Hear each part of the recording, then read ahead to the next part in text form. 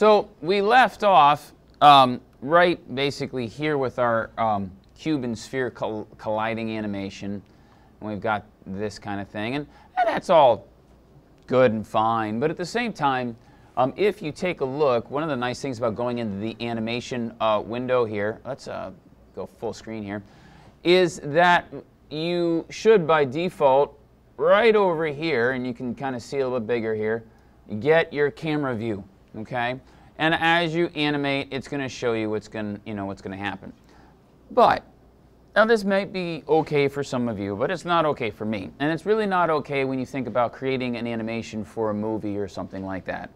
We're very used to the fact that in movies, cameras constantly are moving. It gives a sense of a kinetic world. It's very rare that a camera just stays still for long periods of time, okay? You either cut to a new camera or the camera is in motion.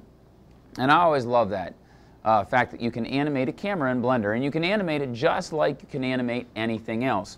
So if I just take the camera here, so let's just give myself a little more room here.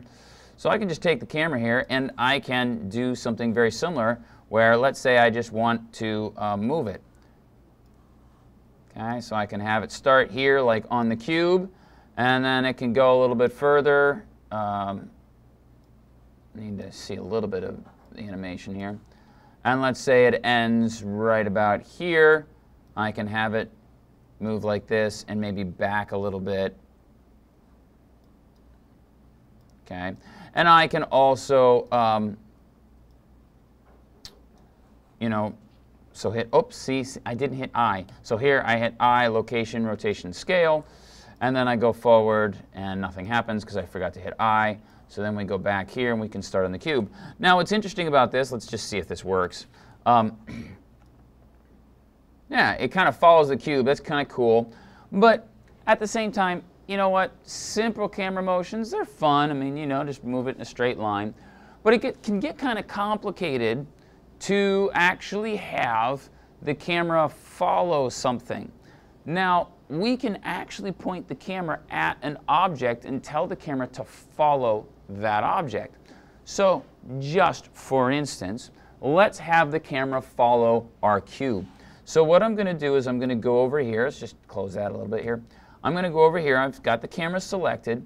I'm going to go over to my my constraints. I always get the two confused. And there is one called track 2. So I can choose that. And then I'm going to click here, and it's going to ask me what I want it to track to, and I'm going to select the cube. Now an interesting and kind of weird thing happens this way, and the camera now is pointing straight down. Okay? You have to configure your axes here. What is up, what is down, and so on and so forth. Now with the camera, usually up should be Y, okay? The Y axis. I'm not completely sure why the Y axis is up, but it is. And now what we can do is we can take a look at, and you can kind of see how the camera just keeps pointing at the cube. Now what I was expecting to have happen, and didn't, is I was expecting the camera to like jerk. But the reason why the camera didn't jerk a lot was because it's still moving, and then the cube moves in happily, nice happy accident, in the same, almost the same axis as the camera's pointing. So if you look really carefully, you can see a faint blue line right there, okay? So we can see how the cube is almost moving almost along that axis, so the camera doesn't jerk around like I was expecting it to. However, if we were to point the camera to the sphere, oh, well, partially because I didn't set that correctly either. Ah, there we go. So it needs to be set to -Z.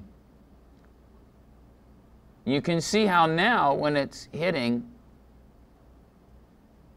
let's move the camera a little closer here. So I'm going to take my camera's keyframes and I'm going to drag it in so that it matches the others. Okay, so now the camera's going to finish its motions, and now you can see how the camera kind of bounces with the sphere. I think that would create kind of an odd visual, okay? I think that, the camera's, moving around in sync with the sphere. It's one thing to add a vibration to the camera. That can be cool because it can, signify that the ground is moving, or, that you can do. But having it kind of slide around with the objects, generally not what you want. So what we can do, and this is a nice technique here, is we can actually take this track 2 and we can go up to the add menu and we can say we want to add an empty object. An empty is an invisible object, and they're used for a lot of things. Okay, we used an empty object basically in Flash. Remember, I called them helpers or empties, but we made those transparent objects that we put at the ends of the hands and the feet with our skeletal system to kind of give you more control over the wrists, okay? Empties are really good for a lot of things. Some animations call them nulls, N-U-L-L, okay? That basically means it's a 0, right? Null is a mathematical term.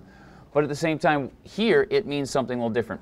Before I add it, I'm going to make sure that my little plus symbol is in the right place. So 7, then hit the 3, get rid of perspective. I'm going to put this right in the center as best as possible. So now that I've got that set up, I'm going to go up and I'm going to add the empty. And then I'm going to go to my object menu here, and instead of calling it empty, I'm going to call it the camera target. Okay, so that gives it a nicer name. And I'm going to right click on my camera again. We're going to go back to our modifiers, and our target here we're going to change to that camera target. Now it doesn't look like much changed here, but now you can see that the camera is pointed straight at the middle. Now if I started to animate the target, then I can introduce a little change. But you know what? Sometimes it's best just to leave things well enough alone. So I'm going to go back to my keyframe here. We're going to pull the camera back a little bit until we can see both objects. I'm going to reinsert my keyframe. And now you can see I've built a really nice, simple camera motion into this, and it's always going to point at that null object or at that empty. But we're not done. That's cool, and that modifier is really great. So that's a fun thing. But what I really want to do now is we're going to add a motion path to our camera. Okay. Ooh, dun dun dun. Okay. But we're going to we'll do that in a second. I'm going to divide these into two things. Okay. So there we go. So that's basically the track 2 modifier. Is there any questions about that at all? Track 2 modifier. Okay. It's pretty simple. The major thing, before I end this, the major thing about the track 2 modifier is you want to make sure that you have 99% of the time, if you want the camera to be pointing at your object specifically and tracking with it, you need to have the camera set the target to on the negative z-axis and the up set to the y-axis. That's not the case with all objects. By the way, you can do this with any object. This track 2 modifier works with all sorts of objects, not just cameras. So for instance, if you're building a character and he's got eyeballs, right? And you want his eyeballs to swivel with what he's looking at,